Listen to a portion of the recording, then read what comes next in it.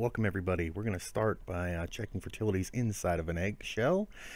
Here we have the Cool Top rechargeable egg candler from Amazon.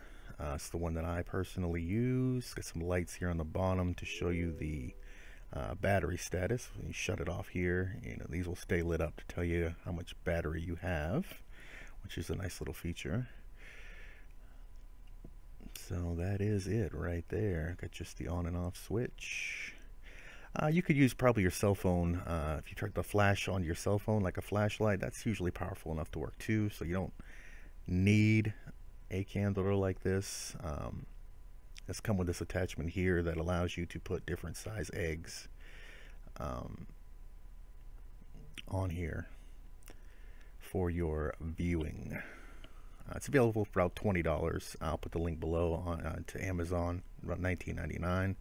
Here's just a quick binged image of what you can expect the inside of the egg to look like when you use a candler. And I'm demonstrating this Cool Top, the one I got from Amazon, on a quail egg there, and this is a chicken egg. I didn't have any that were super far in development, so there ain't really much to see.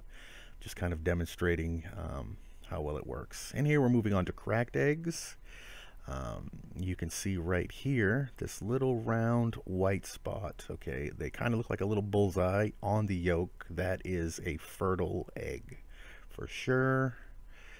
Just trying to get to a better position here.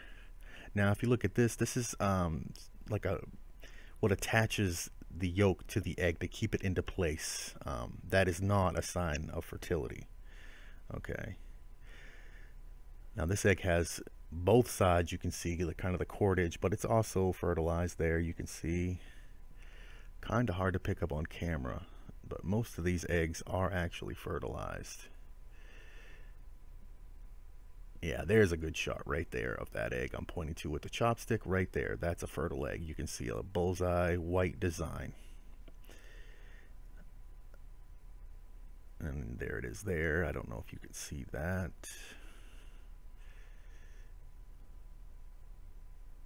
And they can get a real good look at that big chicken egg right there. That is a nice shot of the fertility. But there you can see it in this little quail egg here. The little bullseye there.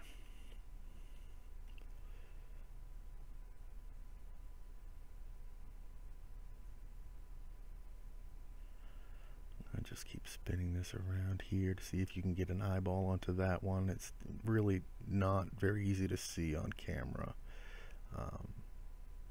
But that's what you're looking for. You're looking for a round bullseye type appearance on the actual yolk.